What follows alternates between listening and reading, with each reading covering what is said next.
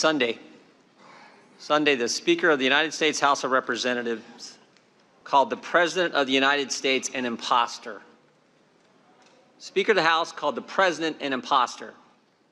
The guy 63 million people voted for, the guy who won an electoral college landslide, the Speaker calls an imposter. That's what's happened to our country, to this Congress. The Speaker's statement says it all. The Democrats have never accepted the will of the American people. Democrats don't trust the American people. The American people who wanted to send someone to this town who was willing to shake it up a bit, they don't trust that. And they have tried to do everything they can to undo what the American people decided on November 8th, 2016. They've been out to get the president since the day he was elected.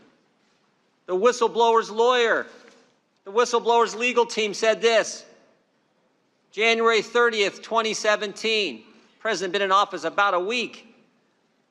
Coup has started. First of many steps. Next sentence, impeachment will follow ultimately. I guess we're in the final step.